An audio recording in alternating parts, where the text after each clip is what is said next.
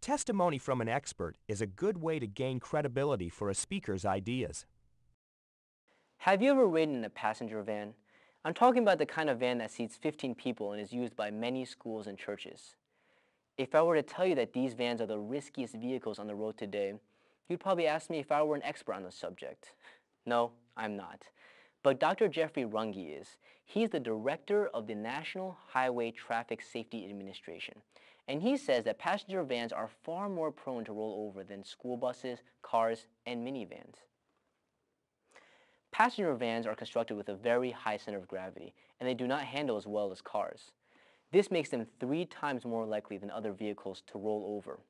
Dr. Runge says that drivers of passenger vans need extra training and practice, and he says that everyone who rides in a van should not be misled by the size of the vehicle.